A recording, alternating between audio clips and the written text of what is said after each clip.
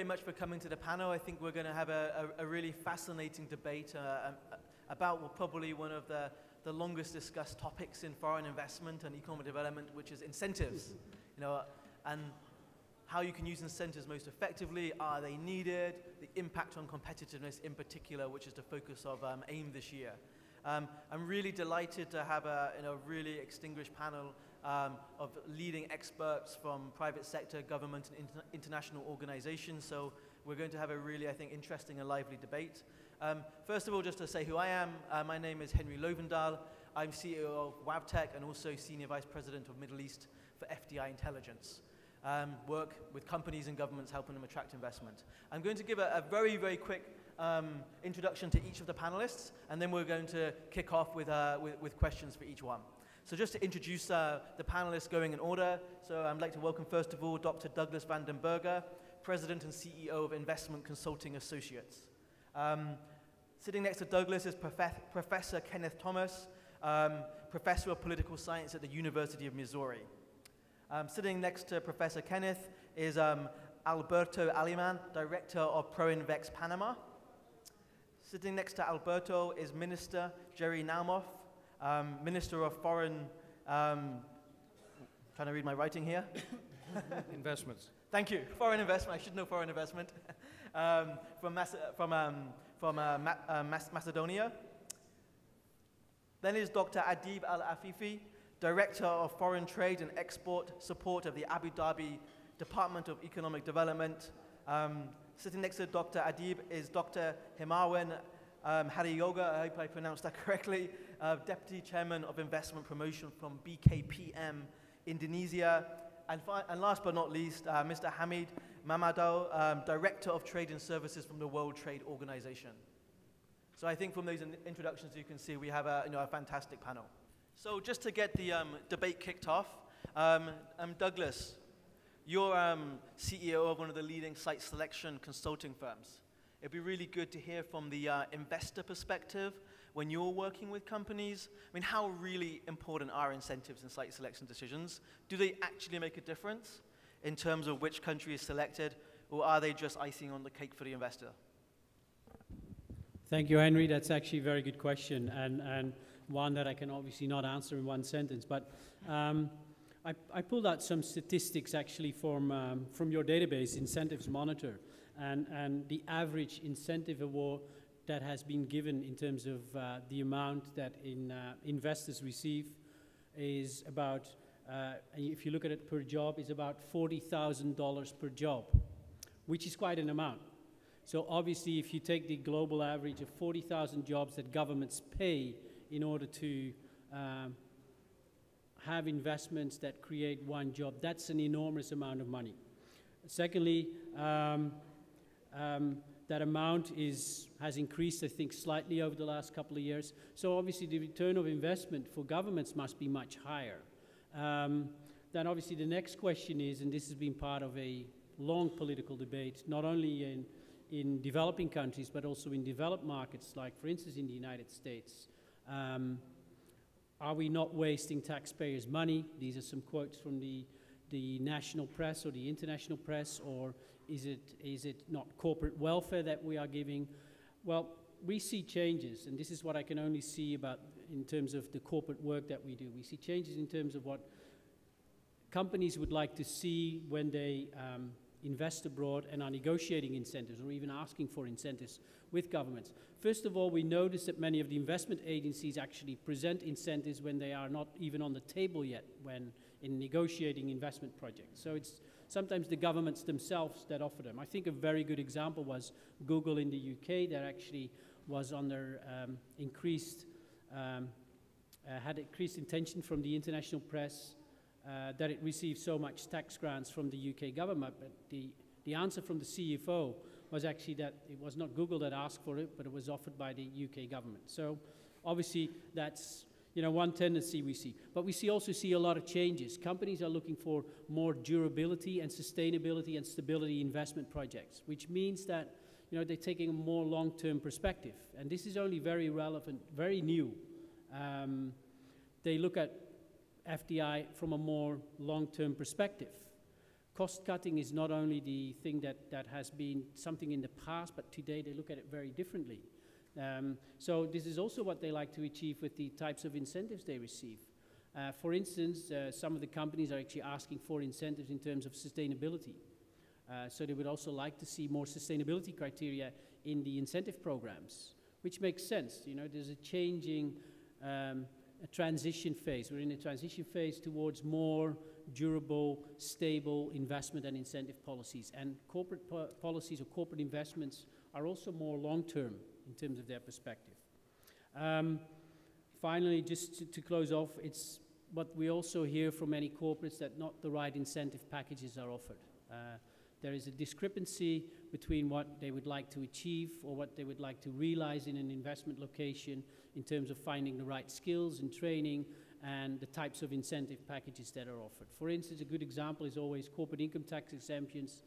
They are only relevant if the company is going to make profit. So if you provide them for a call center or shared service center activities, they do not make sense because these are cost centers. Companies will not be making any profits on those operations. So for them, it makes much more sense to come up with sensible or smart incentives in order to train people. So provide deductions in terms of the training costs that companies make. So these are just some kick-off quotes that we've seen over the past couple of years. Thank you. Thanks, Douglas. I mean, just one quick question on the back of that. When you're advising companies on their site selection, are incentives in the initial kind of screening criteria to decide where to go, or do they come after they've already decided on the country or whatever it is they're going to invest? I mean, what stage does it come in the decision making? It's only in very rare cases it's the key driver of investment decisions.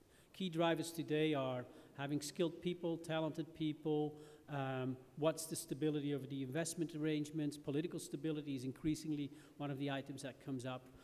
Remarkably, cost has also moved much more. It was usually investment projects were driven by cost savings, or whether the location was cost competitive. That has also moved in general to a much lower priority for many companies. So incentives are usually the tip of the iceberg, as many often say, or the dessert, the cherry on top, if you may say, but they're not the key driver. And I think many governments must realize that if companies ask for incentives straight away, you may wonder if that's the type of investment project that you would be running after.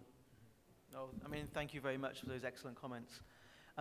Professor Kenneth Thomas, you're one of the leading researchers in the area of incentives. I know we've had communication over the years about incentives and data, so it's really a pleasure to have you here, especially with your research also looking at the US, and the US gives the most incentives in the world, so always interesting to see what they're doing. But what does your research over the years show? How can governments use incentives more successfully for levers of location competitiveness, and also asking the same question I asked to Douglas is, do they actually make a difference to location decisions? Right.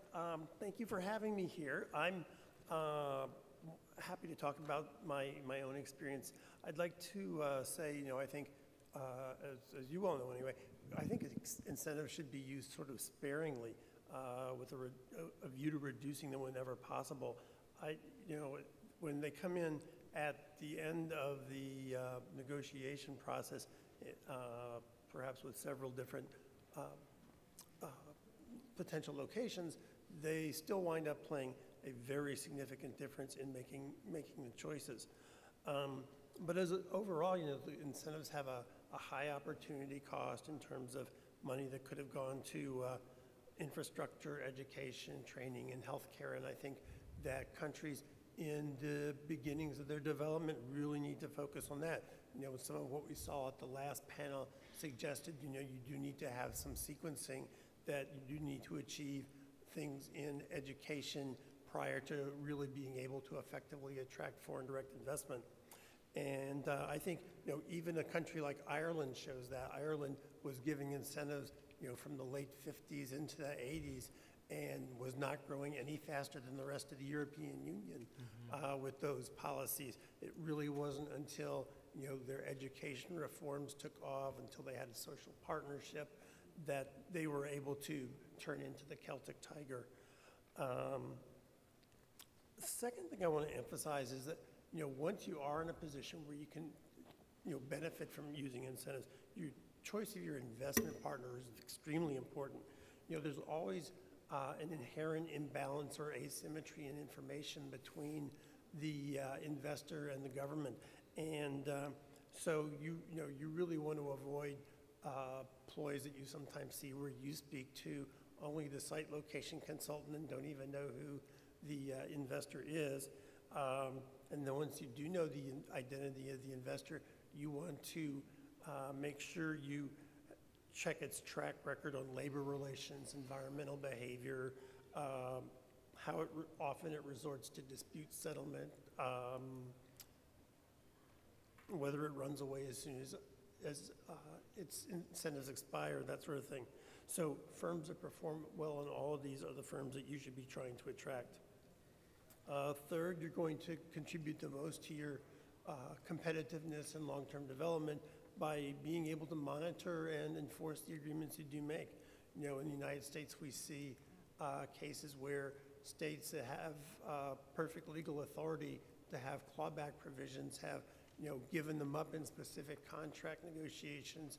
The case of Tennessee with Electrolux and with Wacker Chemi come to mind in that regard. Fourth, I can't stress more that it's really important to have an ex post evaluation of all your individual projects, but also the entire portfolio of programs. And so I know that governments are doing this, but it varies strikingly among governments. And finally, kind of related to what I said about the evaluation and investor choice, is that there's been a trend recently that in international investment agreements, there's been a recognition that it's not only governments that have responsibilities, firms have responsibilities too. And so there's being more of an acknowledgement that there needs to be room for policy changes over a long period of time, that there's many recipes for development, as Danny Roderick says. And I think this is a good development overall, that we're seeing this kind of a trend. I mean, thank you very much. There's some really insightful comments there. I think the comment which stood out most to me is incentives on their own don't achieve economic competitiveness. Is that what you're saying? I mean, if you just use incentives as the policy to attract investment and hope that leads to competitiveness, it's not going to happen. That's right. Yeah. There's got to be other policies, like I said, education, infrastructure, training, et cetera, that are all necessary before incentives are really going to make a great difference as far as true competitiveness goes. And I think your comments about incentives evaluation, I mean, I think there's not that many probably governments which actually evaluate their whole programs, their individual projects, the incentives they've given, and actually have they delivered the economic development benefits which they hope they would give, and were they really needed to attract that investment in the first place. So I think that's really interesting. And just finally, I mean, Douglas, you mentioned about sustainable development, that companies are more looking towards locations which maybe will incentivize more sustainable activities as companies move in that area. And then Professor Kenneth, you also mentioned that at the same time government should be looking for companies which are going to contribute to sustainable development, not just jobs and investment. It's much wider than that. Right. Yeah, we're looking at the social policies, the environmental policies, and everything else about that company. And I think those two comments are really, really interesting and valuable for maybe the future direction which incentives policy should go. So, I mean, moving to the case of Panama. So, Alberto, as director of ProIn Invex Panama, and your experience of working with investors, bringing them to Panama, and I know that Panama does have quite extensive incentives, especially free zones. I mean, Panama Pacifico is very well known as a location for foreign investors, attracts a lot of FDI. Also taking into account the previous comments on incentives, I mean, looking at your incentives policy in Panama, first of all, has it made any difference to attracting FDI? Did it allow you to attract more FDI than you would have without incentives? And do you think there's any way your incentives policy could be changed over time, or policies you're planning to kind of link it more to improving competitiveness, not just about getting foreign companies to invest? So I know challenging questions, so we look forward to your answer. No, thank you, Henry, and it's an honor to be here. The short answer to all your questions is yes. Since 2010, Panama has been able to attract over 300 greenfield projects. That's not counting retail or mergers and acquisitions. Between 2014 and 2015, FDI grew by 17%. And between 2015 and 2016, it also grew again by 17%. So currently, FDI is essentially the fuel that propels our growth. And Panama is growing at a rate of about 6% up until 2021, at least. Those are the medium-term projections. So FDI is absolutely important. In fact, it's a crucial matter of sustainable development for the country. Now, there's an additional point to stress how important FDI is for Panama. It is currently 11% of GDP. Wow. So that's the largest stake or stock of FDI in any Latin American country. Now, that is the reason why Panama it offers very attractive incentives, but the incentives, more than needing to be attractive, they need to be relevant. So, you know, there's special economic areas like Panama Pacifico that have attracted over 290 companies in a broad range of incentivized activities. Some of them Fortune 500 and Forbes Global 2000 firms. There's another incentives regime that is not necessarily tied to an area, which is fairly unique in the region. I don't know how unique it is in the world, but it's a multinational headquarters regime, which it creates a package for firms to deploy shared service delivery centers to operate from Panama to the region. Now, that particular incentives regime is an interesting case study because it's not your traditional free trade zone, though Panama is very competitive in the free trade zone framework. In fact, we have the second largest free trade zone in the world. But that particular regime has been able to attract, in only 10 years, about 130 multinational firms that have grown exponentially since their original investment. As a matter of fact, about 57% of FDI, current FDI in Panama, is reinvestment. So a lot of these companies test the waters, see that they can grow. They will start with, for example, a financial shared services activity, and then they'll diversify into managing HR or marketing or you name it. Now, what I mean about relevant incentives is that you can offer fiscal incentives and companies will sometimes take those for granted because every country that you're competing to attract a limited amount of FDI inflows into a particular region will offer similar packages. They need to be they need to go beyond a simple fiscal incentive. They need to go beyond a simple fiscal sacrifice. They need to essentially generate wealth, generate economic activity, promote competition, and integrate the local ecosystem of suppliers of goods and services to those very sophisticated foreign direct investment projects that you bring into your country. So Panama, in the case of Panama, you need to tie those fiscal incentives to migration incentives. So, for example, that multinational headquarters regime is oriented to attracting shared services activities. Now, these aren't call centers. We're not competitive in very basic back office activities. We are at a higher level of sophistication.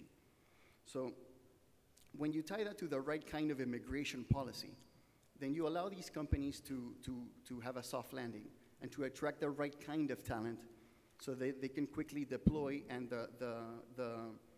the challenges that they would otherwise face in their time to competence is drastically reduced.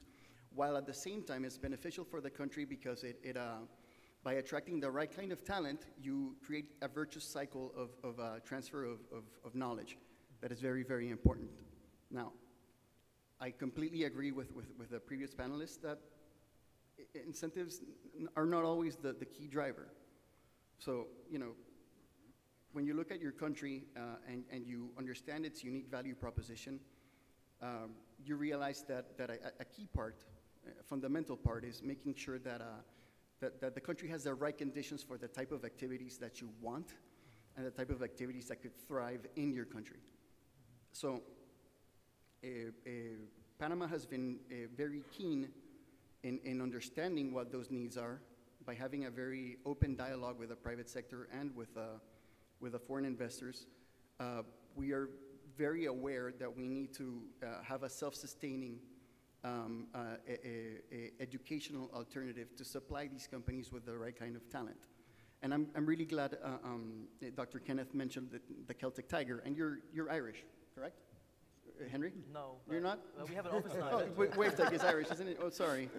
Well, the point is that Panama is doing something very similar as what Ireland did when it had its transformative effect through FDI. We're copying Singapore's model.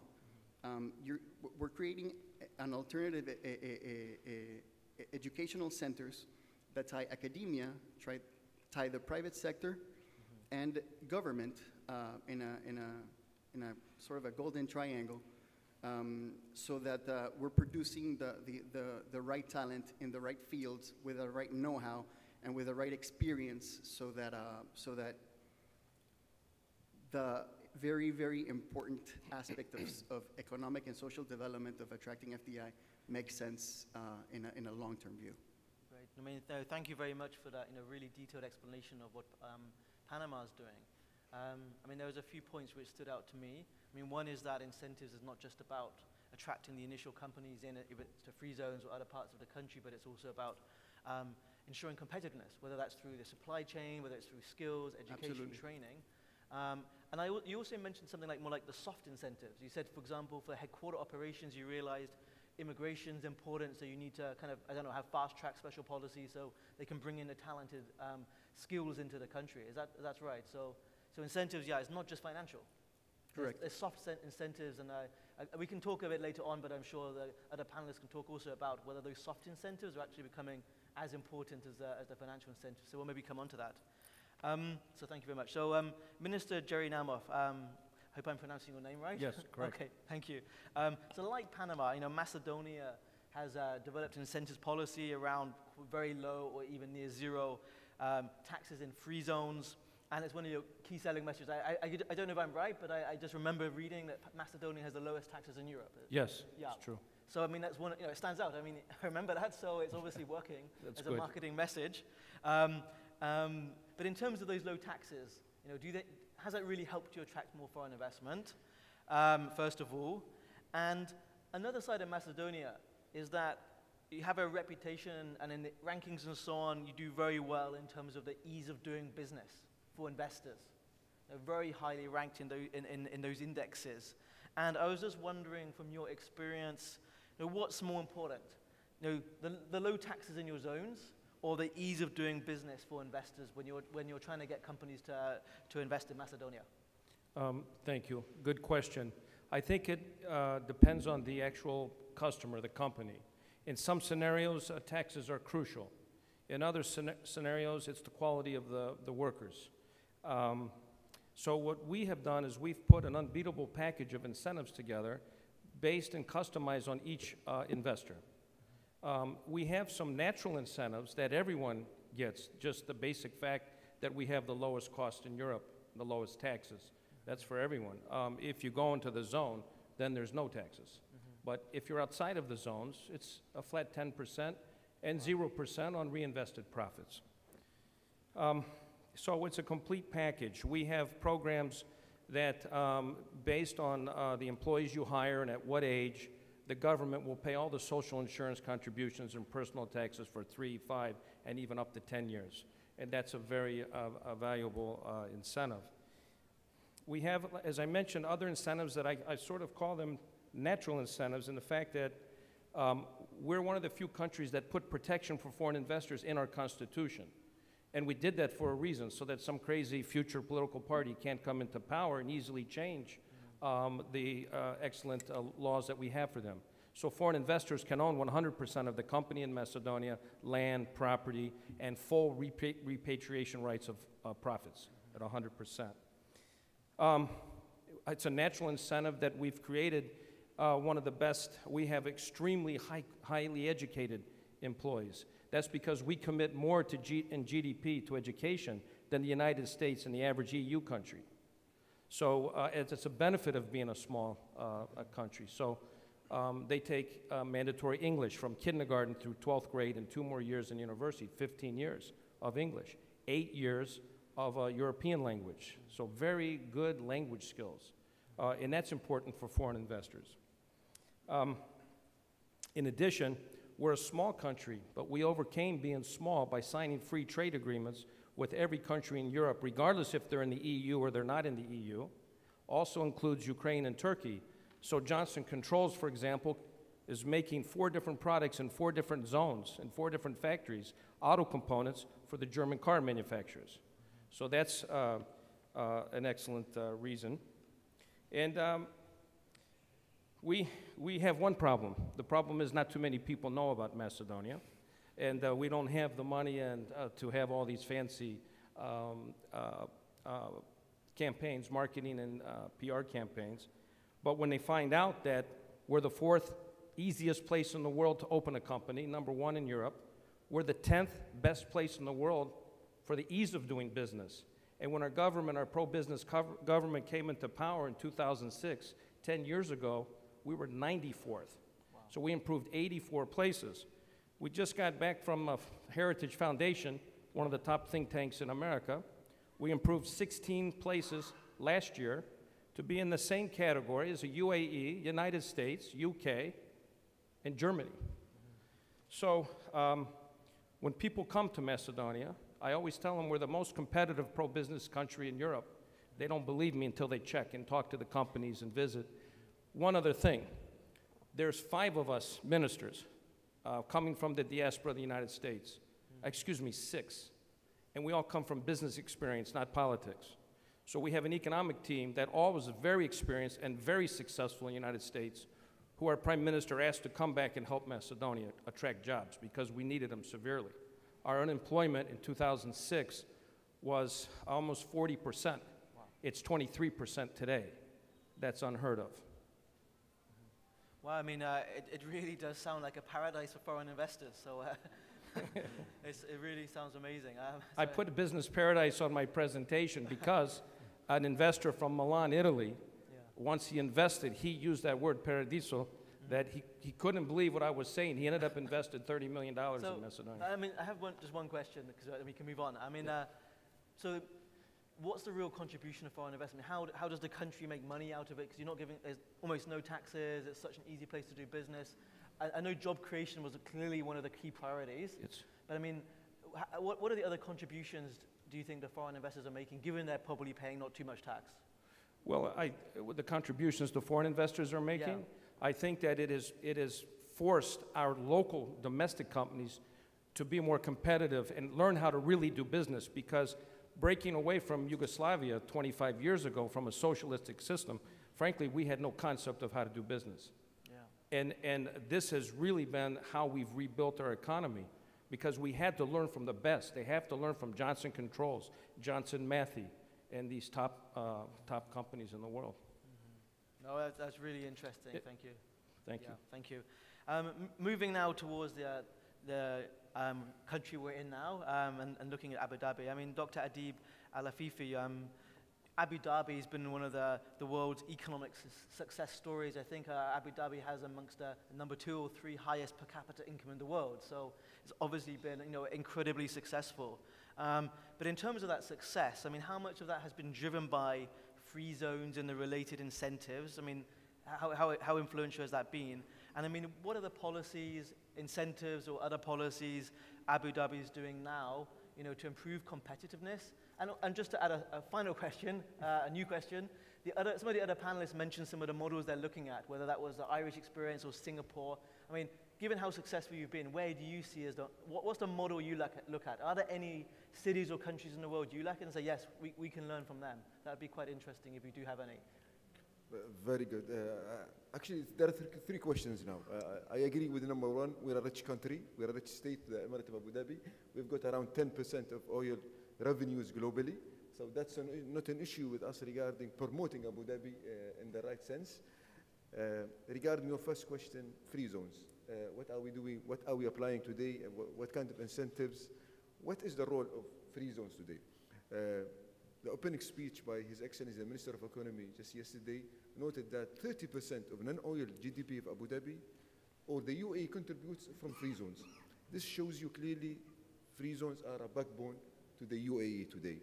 They have played a major role in economic development and growth in general in the UAE and specifically in Abu Dhabi. Since we started around 10 years ago with the fluctuation of oil prices, oil is our backbone. We've got most of our revenues started from oil sales and so on. So we started 10 years ago thinking of non-oil sectors, free zones, non-oil projects, and incentivizing them. So starting with the number of free zones, there are around 7 now in the Emirate of Abu Dhabi.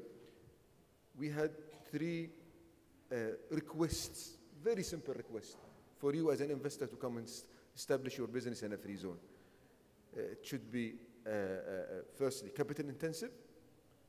It should be knowledge transfer with know-how, technology-led, and highly added value products and services.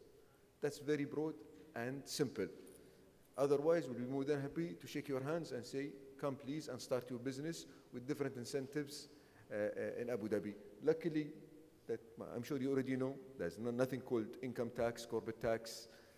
More or less, you're really in a, I'm not going to say what you just noted, but free tax environment. Answering your second question regarding what kind of incentives do you provide today to FDIs, or how can you really encourage FDIs to come and to start in Abu Dhabi in general? What kind of policies? We've literally on the ground on a weekly basis, we think out of the box. Today it's a very competitive market. Let's agree on this. We've got more than 150 IPAs all over the world sharing the same cake, more or less. So it's sometimes a cutthroat, if this is the right word or not, to get the right investments, 500 big companies to come invest in your country or on your emirate. Saying this, we always amend ourselves. We always do not apply our request. It's the other way around. We tell the companies, what do you want? What is your wish list? Tell us, what would make you come? And then we amend ourselves. We amend our policies to make sure it aligns with what the big players would make them come and to stay in Abu Dhabi. Ironically, very important to know, is basically 70% of FDI's growth are through reinvestments, meaning companies or IPAs always focus on bringing FDIs to the country and forget that most of these FDIs that have been already established in the country, 70% grow and grow in their same place and area. So more focus in that area on current investment is very, very important. Your last question was basically... are there any other countries or cities in the world you look to and maybe you see as a best practice perhaps as you can look at? As I noted from the beginning, we've got 2 eyes. One eye is looking internally, domestically, another eye globally, meaning what are our competitors doing? What kind of new incentives? How can we be always in the run and make sure that we don't get delayed from the big picture? So we've basically, through our strategy, we've looked at 4 countries: Singapore, Ireland, New Zealand. Basically, why these countries? They started same as us, mostly agriculture, poor countries, and then developed to be more knowledge-based economies. So these are the countries we always benchmark. No, I mean, thank you very much. I think that was really, really interesting in terms of the policies, the role of zones in economic development, and how you see the future, and also how you see the competition, and that you have to continuously reevaluate your policies, look at what you're doing domestically, what your competitors or best practice countries are doing, and learn from that. So I think that's really interesting. Moving on maybe to a bigger economy, if you don't mind me saying, we've just looked at primarily rather small but extremely open and successful economies of the world. I mean, looking at Indonesia, Dr. Himawan Haryoga, I mean, Indonesia, of course, is one of the world's most important and fastest growing emerging markets, one of the biggest populations in the world. You have a huge and growing domestic market, huge labor force, low costs, huge natural resources. I mean, do you need incentives? Shouldn't investors just go to Indonesia anyway? That's my first question. I understand these very small, open trading economies. They're competing for mobile investments, headquarters, technology, software, manufacturing, and they really are competing with locations in their region globally. But you know, Indonesia has so many advantages. Does it need to give incentives? Is the first question. And you know, you are of course competing within the ASEAN market. There's huge 600 million person free trade area, and you're competing against some very advanced economies. Singapore, I think the other panelists all mentioned Singapore as a model, as an economic development success model for the world, and you're competing against them, I guess, for certain projects. They're there in your region. And I mean, what policies, whether incentives or other policies, is Indonesia developing to help, you know, compete with other locations? So that's the two questions I have for now. Thanks. Yes, thank you, Henry. Yes, we have learned from our discussion with investors and also from the result of a number of surveys that investment incentive, in particular fiscal incentive, is not even in the list of the 5 most important reasons or motives for investing in Indonesia.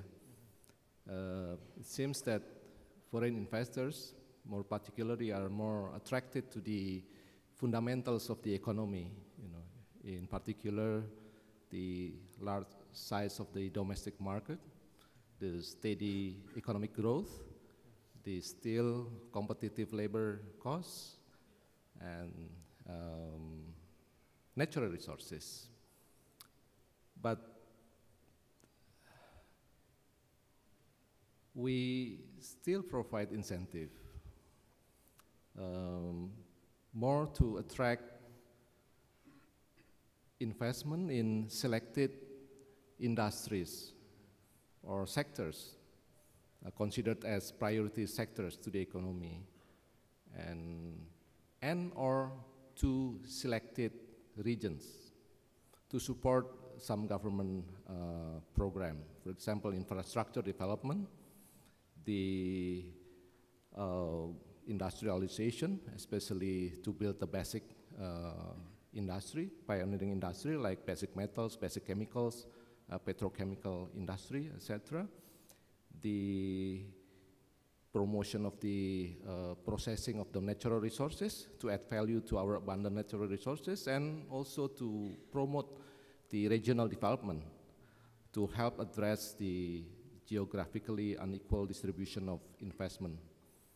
And since we know that investors are more concerned about ease of doing business in Indonesia rather than incentive, we usually combine this incentive with other policy instruments or measures, like the negative list of investments that has been recently liberalized to make more businesses are open to foreign investors, for example, and to provide ease of licensing through our one-stop integrated licensing services at our office at the national level as well as the local levels.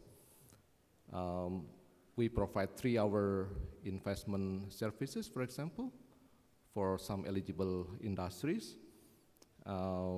We develop special economic zones, bonded zones, and we also provide investment protection. Those are basically policy instruments to complement the fiscal incentive. For Indonesia, with budget or fiscal is very much constrained right now, we provide fiscal incentive only to selected industries. And we believe that what we do in improving the ease of doing business is more important to investors to make Indonesia more attractive to investment. Just for your information that we have just improved our ease of doing business ranking by 15 levels from 106 to 91. But you know what? The President Jokowi, who is former businessman, he is totally unsatisfied with the result and keep asking the whole cabinet ministers, to work harder and harder to make our country in the top 40 position in the new 2 years by 2019. With regard to your second question, by the way, Singapore is #1 or the largest investors in Indonesia, but everybody knows that basically investment coming from Singapore is partly Indonesian money coming back to Indonesia, or UAE investors investing in Indonesia using Singapore as the third country, and some others, But what I'm going to say is intra-ASEAN investment is also doing well right now. For example, Malaysia is among the top 10 investors in our country. And we also invest in Vietnam, for your information. And we think that so far the use of incentive in promoting the nation competitiveness is still on the track, right now. We use this incentive to promote infrastructure development for electricity development, including renewable energy, transportation, logistic development. This is very important for us to reduce the logistic and transportation costs, which is now considered still too high.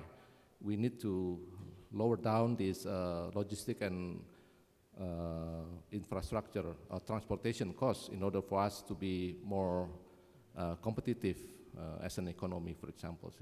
We also developed the digital economy, like e-commerce, which is now doing very well. Now the digital economy accounted for 7% of our total GDP, with a steady rate of growth. So these are all, I think, is very much in line with the objective of providing incentive in combination with other policy instruments, to improve our competitiveness. Thank you. Thank you. Thank you very much. Really interesting to hear from a major emerging market as well. So just what I take out of your comments is that you're using incentives strategically to attract and promote certain industries which will contribute to the economic development, to support competitiveness, especially infrastructure, which then benefits all companies. And then, as like the other panelists as well, to improve the business environment. You see that as an incentive or a reason for companies to invest, even maybe more important than incentives. So that was really, really good to hear. I also, in terms of my comment about Singapore and the competition, you seem to basically say that actually it's an opportunity. That the ASEAN is an opportunity for everyone. It's like a win-win. Yeah. You invest, other countries, they invest in you, so actually the competition is good, and it benefits everyone. Yeah, is that right? Yeah, that's right. Yeah. Okay, thank you very much. So finally, Mr. Hamid Mamadou, be really great to get the view of the World Trade Organization and yourself personally in terms of all the discussion so far. So to save me summarizing it, maybe you can give your comments, and to give your view in terms of the role of incentives. Do they make a difference? Are governments giving too much incentives away? And from the trade point of view, are incentives distorting trade? Are these governments in breach of WTO organizations? And you're going to have some serious conversations afterwards. It would be good just to hear the WTO perspective on all this. Thanks. Thank you, Henry. Thank you. Now, of course, as you rightly said, I've come to this subject from a slightly different perspective. Now, of course, it is recognized that incentives have their policy justification for sectoral or regional development considerations. All that is our points well taken. Our starting point, and you know the WTO is a treaty system that sets rules for trade, but of course trade for us also includes trade and services, which is what I explained earlier today, and trade and services covers 2/3 of global FDI, and the rules there are basically promoting competition and non-discrimination. So our concern with incentives perhaps might come from the potential of trade distortion side, and I'll come to that in a minute. But our starting point also is that incentives of any kind are no substitute for good policy. So your starting point basically is that you start from a sound policy that creates the right competitive conditions, and sometimes the best incentive is to remove obstacles. That in itself might go a long way in promoting FDI flows. Now, I'm not going to get into the policy desirability of locational and behavioral incentives as classified by the World Bank, or the cost and benefit analysis or sustainability of some incentives versus others. But the important point here to bring out is that incentives are so often specific to enterprises or groups of enterprises, and they draw distinctions. Once you start drawing distinctions, then you run the risk of modifying conditions of competition. And that is where the WTO concerns really come in. And the instruments usually used are either tax instruments or financial incentives per se, or sometimes other incentives in kind, like conditions for land lease or land ownership. And then you look at it from, I'll look at it from both perspectives. In terms of merchandise trade, actually, the rules in the WTO do not interfere with investment regimes at all. However, if incentives end up providing a form of subsidy to an industry that exports, and I think most of us are familiar with the famous Boeing and Airbus cases, you will end up actually, if a causal relationship is established between an incentive and an export, and there is a determination that there is a subsidy or a distortion of any kind, then you might run into problems, and we have seen several problems in that respect. So this is one thing to be taken into account. From the services side, where the interface is much wider, the question here becomes how do you ensure that incentives do not distinguish between service suppliers in ways that modify conditions of competition that might run foul of the most favored nation obligation, which is not to distinguish between service suppliers of any member of the WTO. And we've seen situations like that in big industries like distribution, in the banana case, and it is also possible to see examples like that in many industries, be it particularly the case of distribution is important, but also industries like telecommunications, express delivery, logistics, and the list goes on and on. Here the question is basically the selective removal of restrictions might become the incentive, whereby exceptionally, for example, for certain service suppliers or certain companies, you would allow 100% foreign ownership, while actually your rule is not to allow more than 49.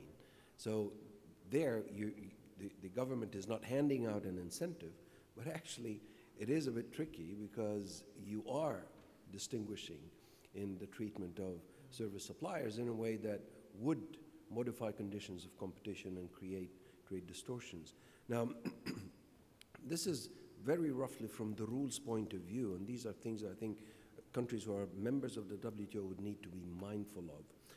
From a policy perspective, I think, from a services side, we've always been mindful of how services openness and competitive conditions in services markets really represent a huge advantage for economies to advance, particularly developing economies. The opening of services markets is much more important to achieve development than the opening of manufacturing markets. Now, of course, you will say that they're intertwined now and the servicification of manufacturing is a new phenomenon and all this, but it remains a fact that in order to develop your services sector, you would need to open up to foreign investments, to foreign technology, foreign know-how. And this cross-pollination between foreign and domestic elements is really what makes your services sectors pick up. The perfect example that we have seen over the past 20 years is the telecommunications sector. Look around the world, there is no country, there is no developing country or any other country that could have developed its telecommunications sector to where it is today without actually opening up and making it a competitive sector as opposed to the old monopoly. So I know I'm striking a slightly different tone, but I would say, fine, we respect incentives, but we take it with a pinch of salt, and you have to be careful how you administer the drug. Thank you very much. So I mean, just I guess some of the key conclusions from that is your incentives program should avoid distortions in the economy. Absolutely. Be careful of WTO rules in terms of supporting certain companies or groups of companies versus others, or foreign versus domestic as well, or other way around. I mean, just very quickly, because I think in a few minutes we have to wrap up. Like the Boeing example you said, wouldn't the counter argument be that, well, in the US or Airbus or in Europe, you have such high corporate taxes, they don't have these fantastic business zones and environments like the other countries have, where there's very little tax to pay in these zones or these special areas. They don't have that so much, you know, in Europe, in the EU, or in the US. So the companies have very high tax rates. So those cash incentives and other grants that they get is a compensation for having to pay so much tax. What would be the response to that? I think the response to that is that you're basing a measure on your own policy choice, which is, this is why I was saying in the beginning, an incentive is no replacement for a good policy. So you might want to go back to the first policy choice and see whether that was optimal or it needs adjustment. Which it seems like the countries here have done already and looked at what is the optimal policy. So, I mean, we have probably just a few minutes left. So maybe, first of all, I mean, if you do have a comment, very quick, please.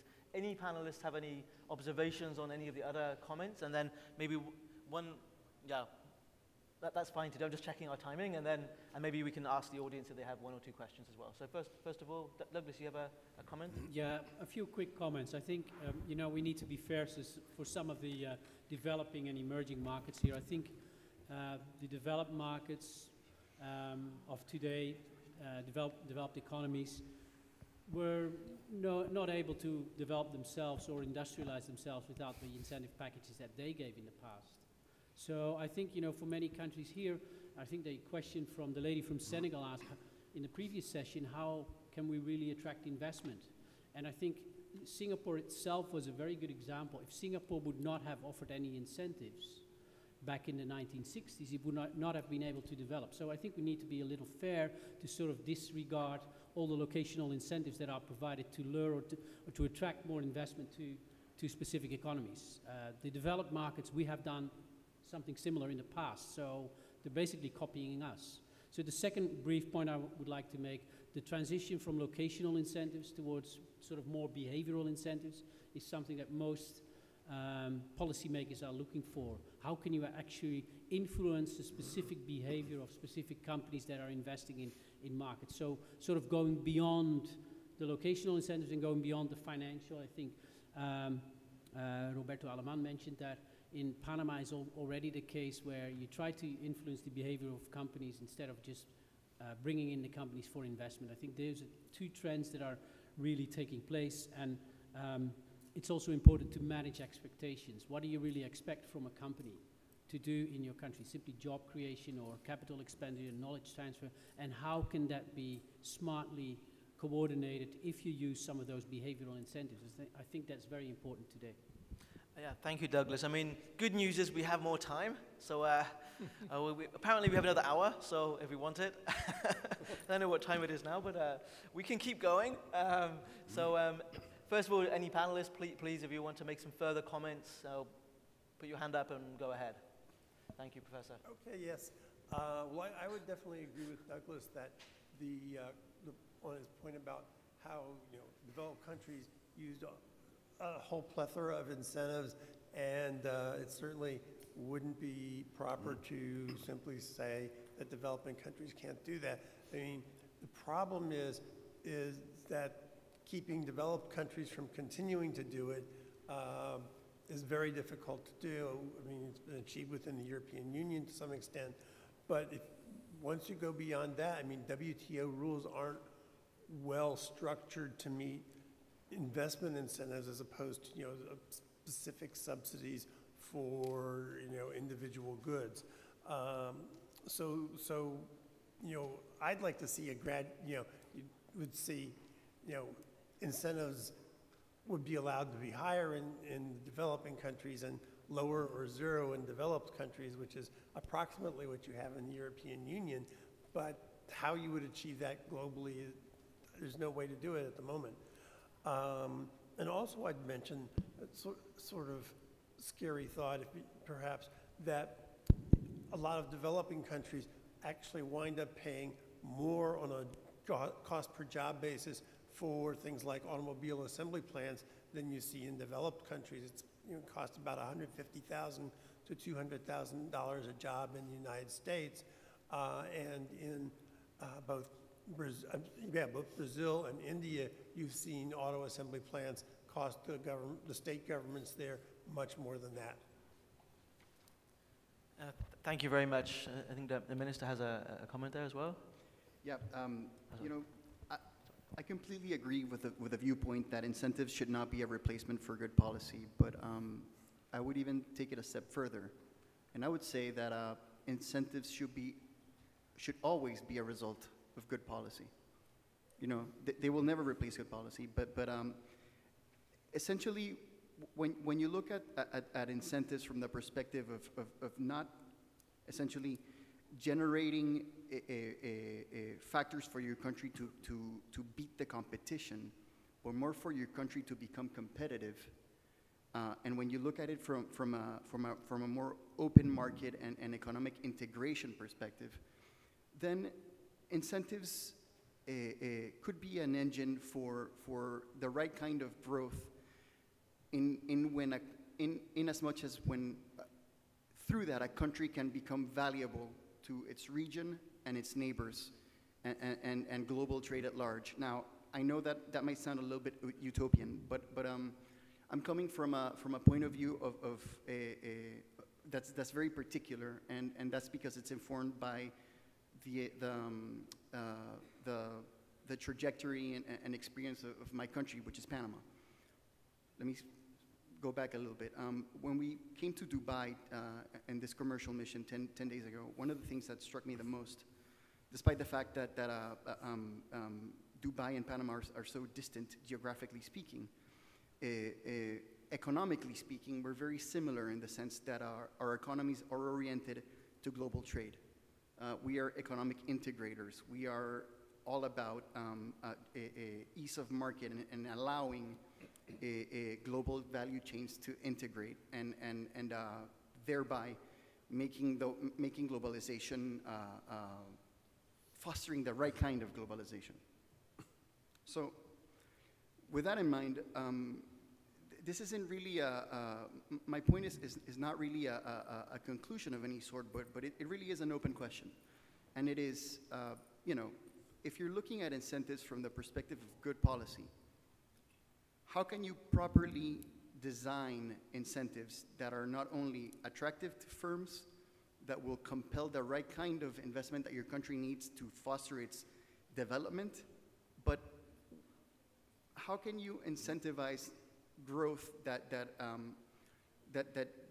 has a positive multiplier effect in your own region, because I firmly believe that as countries integrate economically and a region becomes wealthier and richer, is able to generate wealth, that is a key ingredient for peaceful relationships. Yes, thank you. I mean, I think even the example of Indonesia became, you're kind of saying the same with Singapore and how that also supports the region. I mean, were there any more comments? Yes. Absolutely. Yeah. I'd like to talk just for a second about macroeconomic policy as an incentive, so to speak. I think if you look at a lot of the countries in the world that are in horrible debt, they're in trouble. And this panic and this instability, whether it's the United States or not, can cause big problems. We, on the other hand, I think it's the nature of our culture that we're very adverse to debt. And because of that, we have one of the lowest state and public debt in all of Europe. And that has produced some good things, contrary to what Brussels thinks. It has allowed us to be very attractive for foreign investments and to do some very positive things.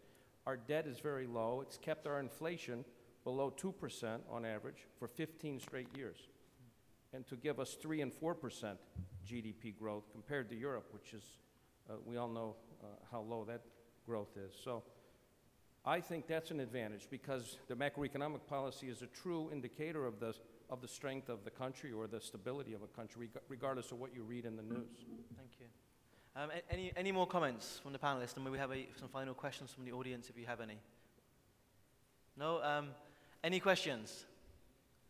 Good. So we have maybe I think David first, and then gentleman here can go first. Yeah, and then pass it to the front. Okay. Who's first? Yeah, you can go first. All right. Thanks very much. Very informative panel here. Particularly like the short but sharp comments and statistics that Jerry, Minister for Foreign Investment of Macedonia, shared with us. Thank you very much. It's quite an eye-opener. You've got some good metrics there. And I particularly liked Adiba Fifi's comments about keeping an eye domestically and one eye globally. That's very interesting. My question is for Dr. Himawan. I am familiar with his country only because of the phenomenally active role that the embassy and the consulate have played here in the UAE, where I've been living for better part of a decade. And it does seem to be a very, very interesting nation and merited on many perspectives. However, I haven't been there, despite all the active campaigning that his countrymen have done to acquaint me with his nation. Could he just share the top 3 sectors, perhaps, because Indonesia's blessed with many endowments and resources, the top 3 sectors and sort of return on investment that your average investor could expect there in the current environment? Yes, the top 3 sectors that, sorry, could you repeat the question, the last part? Yes, the top 3 sectors and the, if you like, the sort of return on investment your average investor could expect from each of those sectors or segments of industries? Yes. An approximate return? It's very tough questions. I would have thought that would be a sort of simpler, just ballpark figure I'm looking at. Is it palm oil? Are we talking about a sort of 7% return on investment? Is it manufacturing components for mobile phones or fisheries and agriculture? The recent development suggests that the new emerging industries like digital economy, e-commerce, including marketplace, for example, is among the fastest growing and most profitable industry right now in Indonesia. Any kind of the consumer product industry is another sector or industry that provide sustainable relatively high return to the investors. You know, it is for the fact that the consumer class in Indonesia, you know, in addition to being large, it is still growing. And the third one that is, we think, we also hope that more and more investment is attracted to, is the tourism industry. For the fact that, you know, for a relatively long time, we are very much left behind and we didn't take advantage of our assets, you know, which is the large and very diverse potential investment destination in Indonesia. And the prospect of the investment in this tourism industry, not only in the very limited traditional activities like hospitality, like hotel and restaurants, but much broader than that. You know, it also includes the theme park, you know, attraction, as well as the supporting infrastructure like waste management and water supply and water management, the energy supply within the tourism destination itself. You know, so if I may repeat, then the digital economy, including e-commerce. The second one, the consumer product economy, any kind. And the third one is tourism industry. It's different from 5 to 10 years ago, you know, when natural resources and with the booming or high commodity price, you know, were still there. You know, we hope that, you know, Indonesia now has a different phase, you know, with the increase of the consumer class and a more literate, young, and dynamic population that we have. Thank you. I mean, we're actually working with about 20 Canadian companies, helping them invest in Indonesia, so happy to have a chat about, you know, their experience and the kind of sectors they see as offering best return on investment. David, you have a question as well. Thank you, Henry. A really fascinating panel. What I would like to quickly raise touches upon something that was discussed earlier this afternoon, which is to do with automation and robotics. What impact, I mean, again, it's really quite a quick question. What impact do you think, if companies start going down this route, which we've heard from one of the speakers was saying it's going to happen, get used to it, it's happening right now. How should that change, or how do you think it will change how incentives are offered to companies? Because obviously, you know, incentives are strategic in terms of what you're supposed to be doing. It's supposed to be helping create jobs and so on and so forth. So how do you, the panelists, see this? I mean, how is that going to impact the incentives landscape?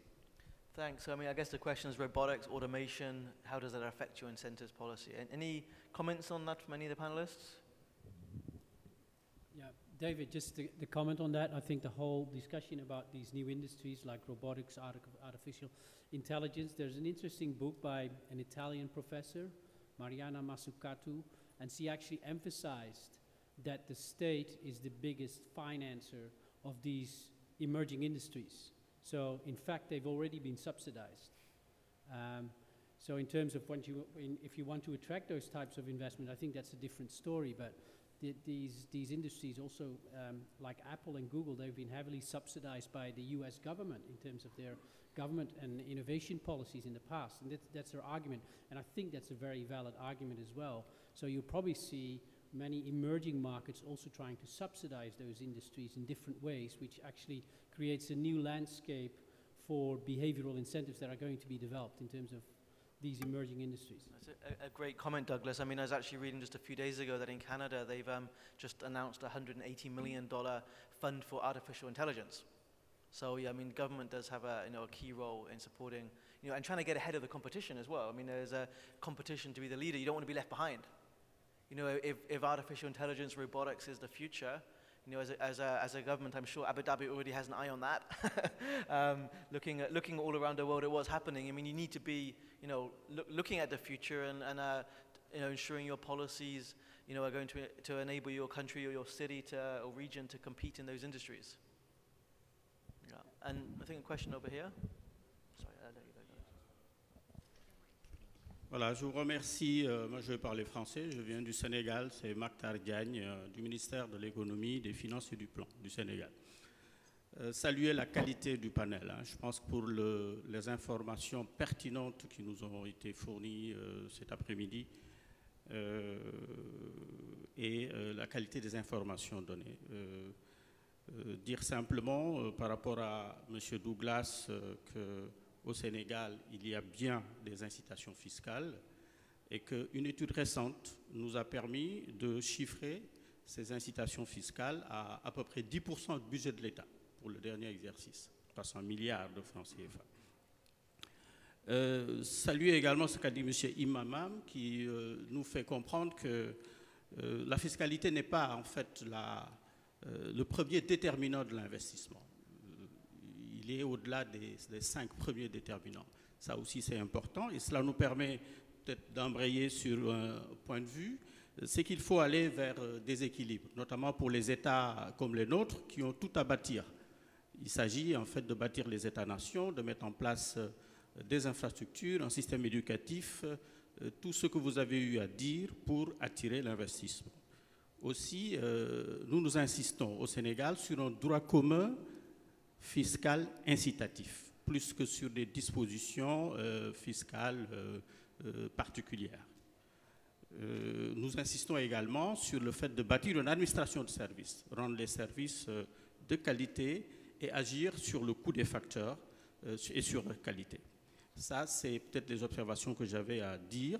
Peut-être terminer par une question. Comment éviter la compétition fiscale dommageable puisque tous les États cherchent à attirer des idées? Je vous remercie. Thank you for that comment. In fact, it was an elaboration as far as I could follow. My French is not excellent, but I could follow that you were elaborating on the business environment and the competitiveness of the business environment of Senegal.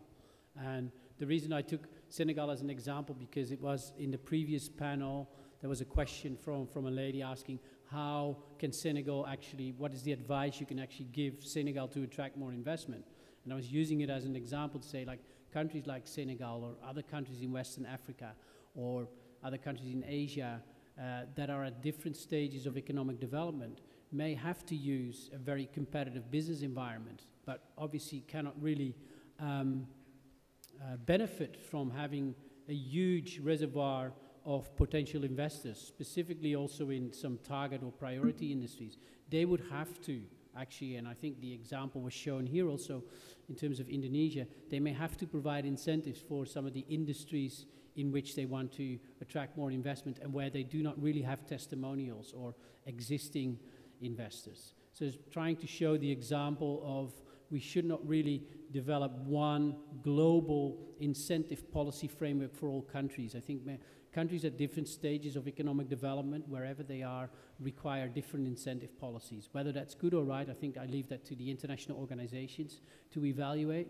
But I think that's one of the things that we see that companies are looking for. So we need to be fair that, you know, we can't really say this is a general framework for incentives. It depends on the level of economic development and what the country would like to achieve. If it would like to attract more investments in some industries that it doesn't have that experience yet. So that was the background actually to my question, but I understand you have an excellent and a very competitive business environment already. So thank you. Thank you, Douglas. Thank you for the question. Is there one final question? Yes. Okay, thank you. My name is Fatima. I am the president of African Businesswomen. I come from Senegal. My question to Abu Dhabi. You tell us that at Free Zone, we don't pay tax.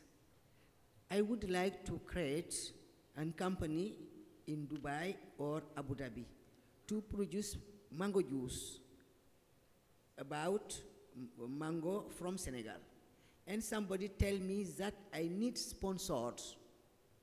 and the sponsor ask many money to have a company. How can I do to create a company in Dubai or Abu Dhabi? Panama, a question to Panama. Panama as a paradise, terrorist paradise. You have now a lot of enterprise, lot of money.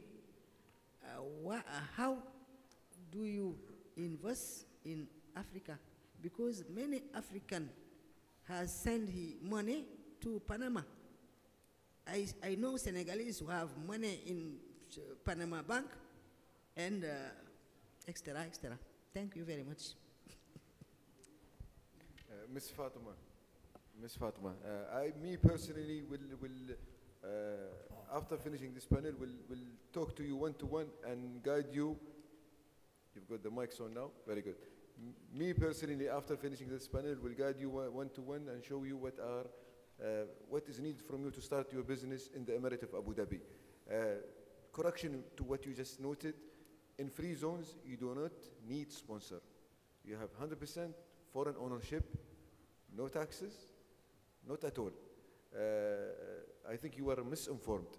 If you do not do your business in free zones, yes, you would need a partner, sponsor, or whatever you see best. But in free zones, no, you do not need a sponsor or even a partner.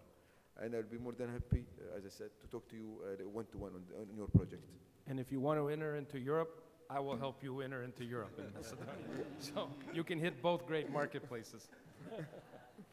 And from the perspective of Panama, if I understood your question correctly, it's always a matter of tying demand to what is being offered in a particular country. Now, Panama's particular offer is we're essentially a logistics and distribution hub, not just for goods, but for services.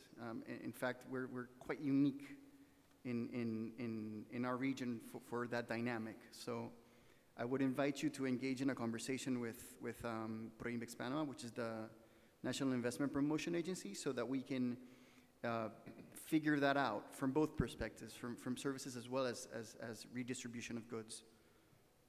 I don't know if that answers your question. Thank you very much. Any final comments any of the panelists would like to make before we close the panel? Everyone's ready for dinner. Thank you so much, everyone, for staying this late in the evening. Thank you so much for our panelists. I think we should definitely give them a good round of applause. Thank you very much.